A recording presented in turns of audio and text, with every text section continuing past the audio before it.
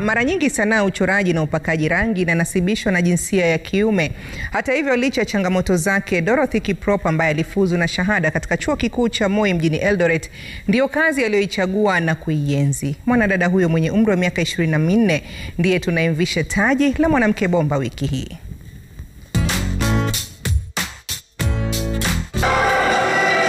Nilikuwa mwanafunzi, nilifuzu katika Chuo Kikuu cha Moi University mwaka wa 2019. Na nilisomea graphics, communication and advertising. Kwa hivyo kwa sasa mimi ni msanii ambaye nina paint na pia I'm a freelance graphic designer.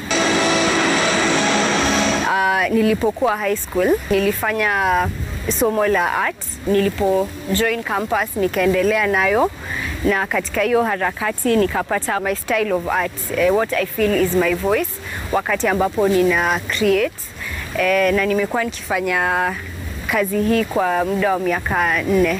Huu ni mwaka wangu wa 5.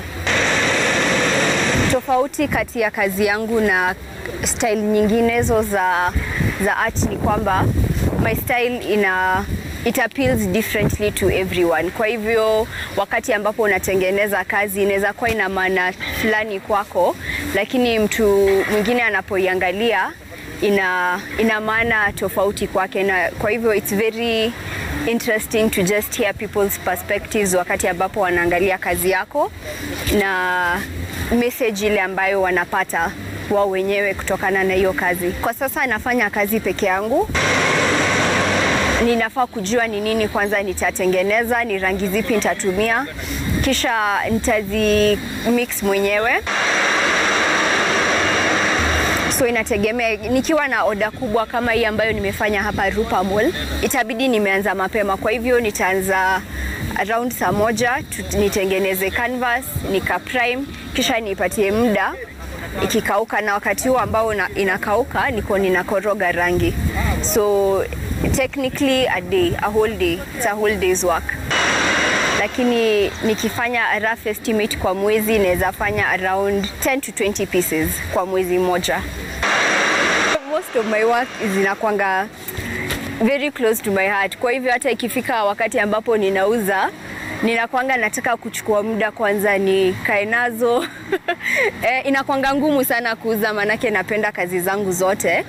Lakini a few of my best pieces, I think kuna moja nilifanya portrait ya Kofi Annan ule wakati ambapo aliaga, ambayo niliuza for 100,000. Changamoto ambayo napitia sana kwa kazi hii ni kupata materials, manake hii si kazi ambayo watu wengi humu nchini wameifanya before. It's a new style of art. Kwa hivyo getting materials will mean I have to tafuta na ni ship, so saa zingine itachukua muda kufika, so project inakuwa slow down polepole. Kwa hivyo kwa sasa hiyo ndio changamoto kubwa ambayo niko nayo.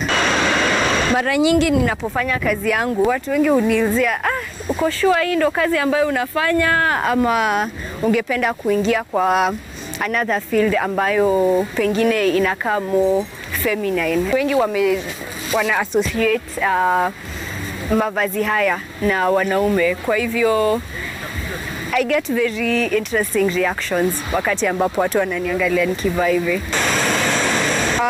I think tumezoea kusema ya kwamba kazi ni udaktari, engineer, mwalimu, nini, na hatuja embrace sana the fact that pia hii usanii pia ni kazi. Kwa hivyo I think imekuwa tu, it's been a time of changing people's perspectives about what I do. Kwa manake hii ni kazi yangu. This is what puts food on my table. My advice kwa mtu ambaye yuko huku nje na anatafuta kazi, ningesema to look at what you have, whatever you have in your hands, and see how you can work with that, kujipea at least to kickstart. Kwa manake huwezi tu keti na ngoje kazi kupate. Wakati mwingine inabidi uende utafute wewe mwenyewe.